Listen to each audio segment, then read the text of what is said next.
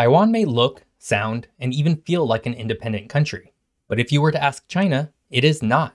In fact, China holds firm that Taiwan is a breakaway secessionist region that will eventually need to be reintegrated with the mainland. And unfortunately, given recent geopolitical events, the prospect of China forcefully taking the island country back has become much more realistic. So what if China launches a full-scale invasion of Taiwan?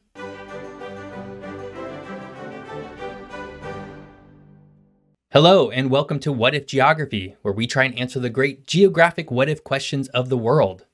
I'm your host, Jeff Gibson, and today we're talking about the global ramifications of an invasion of Taiwan by China. This is not a light subject, and I have no desire to see an invasion occur in my lifetime. However, given what's happening in Ukraine, what was once thought of as relatively unrealistic now seems far more real. And there will be a huge ripple effect from this particular invasion if it ever happens. But before we get into the details, let's go back in time and talk about how we even got into this situation in the first place.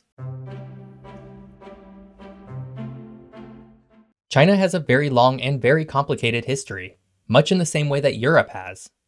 Its history is racked with multiple emperors, dynasties, wars, and invasions. China has been broken down, fractured, and reassembled more than most other modern countries today. Regardless of what you think of the current Chinese regime, the fact that China exists today at all in some form is a testament to its collective will as a nation. Now, the China and Taiwan we know today are derived from the Chinese Revolution and subsequent Chinese Civil War. This period lasted roughly from 1911 to 1949. Prior to 1911, China was still ruled by an emperor and dynasty, the Qing dynasty to be exact.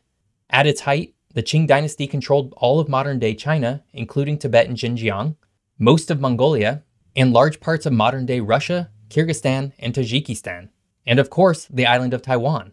This period largely defines what mainland China considers to be theirs today. But it's the Civil War where we get to the heart of the current China-Taiwan issue. You see, Taiwan is officially called the Republic of China. It was founded after the 1911 Chinese Revolution and almost immediately proceeded to mess everything up. In fact, the first iteration of the Republic of China was so inept at ruling a country that China descended into what is commonly referred to as the warlord era, during which China was really ruled by competing provincial factions. And in order to regain control of the country, the Republic of China turned to the Soviet Union for help after being ignored by every other Western power. Fortunately for the Republic of China, they were able to make progress on regaining control of the country with the Soviet Union's help. Unfortunately for the Republic of China, during this same time, the Soviet Union began supporting and uplifting what is today called the Chinese Communist Party. The Chinese Communist Party and the ruling party of China, called the Chinese Nationalist Party, had a rather rough falling out in 1927. Due to the Communist Party's rise within the Chinese government and society at large, the leader of the Chinese Nationalist Party proceeded to purge the political group through hundreds of arrests and executions. This really led to the fracturing of China as a whole and the beginnings of the Chinese Civil War. The Chinese Civil War lasted in some form from about 1928 to 1949. During this period, the Chinese Nationalist Party and the Chinese Communist Party fought against each other for total control of China. Even during the Sino-Japanese War from 1937 to 1945, the Chinese Nationalist Party continued to see the communists as the bigger threat, giving Japan almost unfettered access to Manchuria and beyond. This led to a period within China that was really quite grim. By 1949, the Chinese Communist Party all but won the Chinese Civil War. But here's where it gets interesting. Unlike in most civil wars, the opposing government and military didn't actually go away. Instead, much of the remaining military and politicians of the Chinese Nationalist Party set sail for Taiwan, where it set up a military dictatorship until the mid-1980s. Taiwan is a democratic country with a developed industry and a high-functioning society. But at its core, Taiwan is still the Republic of China, and they lay claim to all of China, just as the People's Republic of China lays claim to Taiwan. No formal peace agreement has ever been signed, and technically, the two are still at war with each other. It's actually been a very peaceful and quiet war up until kind of recently. But before we get into the geographic ramifications of an invasion of Taiwan by China, if you're enjoying this video, now would be a great time to subscribe. More fun geography videos are just one click away. Today, China is an absolute Goliath in terms of global power. The country is home to over 1.4 billion people, which is nearly 18% of the world's entire population. China is also considered to be the factory of the world, producing over 28% of the world's products. All of this feeds into the second largest economy in the world, with an annual GDP of about 14.7 trillion US dollars. And of course, China has a very large military with over 2.2 million active soldiers, the second largest military budget in the world, just behind the United States, and of course, a huge nuclear arsenal. As you can imagine, in comparison to mainland China, Taiwan plays the role of David in this scenario. By comparison, Taiwan has a population of just over 23 million people and an annual GDP of 841 billion US dollars. Taiwan's military is also much smaller at about 300,000 active troops. To top it all off, Taiwan is something of an outcast in terms of global politics. Due to China's political power on the world stage, they've been able to remove Taiwan from the United Nations altogether and really isolate the country in terms of political support. The one advantage Taiwan has in all of this is that the United States has continued to support Taiwan through the decades, going so far as to ambiguously hint that the United States would defend the country if it were invaded. That ambiguous support is largely why China hasn't invaded. Yet. If you've at all been paying attention to the news over the last 6 months or so, you probably noticed a significant amount of rhetoric ramping up from China.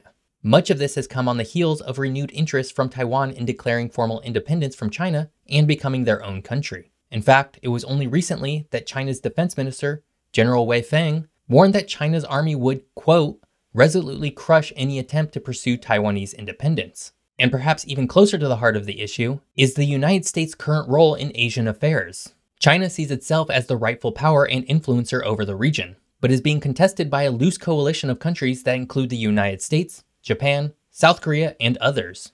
Where this is most acutely felt is in the Strait of Taiwan, where the US and UK navies have been intentional about sailing through. Remember that mainland China sees Taiwan as their own, and as such, the Strait of Taiwan as their waters. Thankfully, Taiwan is literally an island, which makes any formal invasion a really difficult proposition. Getting a large enough military force onto the island would come at a heavy cost. And make no mistake, China is very much paying attention to what's happening in Ukraine. Russia is currently facing stiff resistance against a military force that, up until February, people believed would fall pretty quickly. And not only that, but China is also likely thinking about the economic consequences of invading as well. If China were to invade Taiwan tomorrow, the most immediate repercussions, outside of all the terrible atrocities that war itself brings, is that the top two nuclear-armed militaries in the world would come very close to all-out war with each other. As mentioned earlier, the United States has an ambiguous defense treaty with Taiwan. If the United States opts to defend Taiwan, it would signal the biggest war since World War II. If the United States opts to not defend Taiwan, it would essentially lose all political sway and power within the region, and potentially much farther than that. At the very least, Japan and South Korea would certainly be much more worried about their defenses in a situation where the US recedes from Asian territorial defense.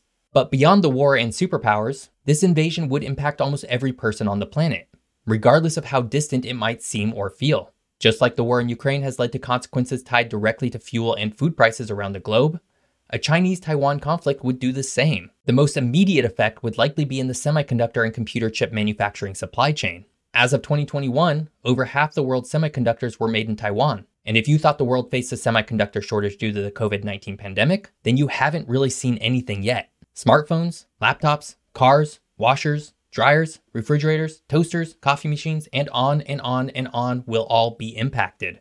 Heck, your future clothes might be impacted based on the rate that companies are cramming computer chips into things.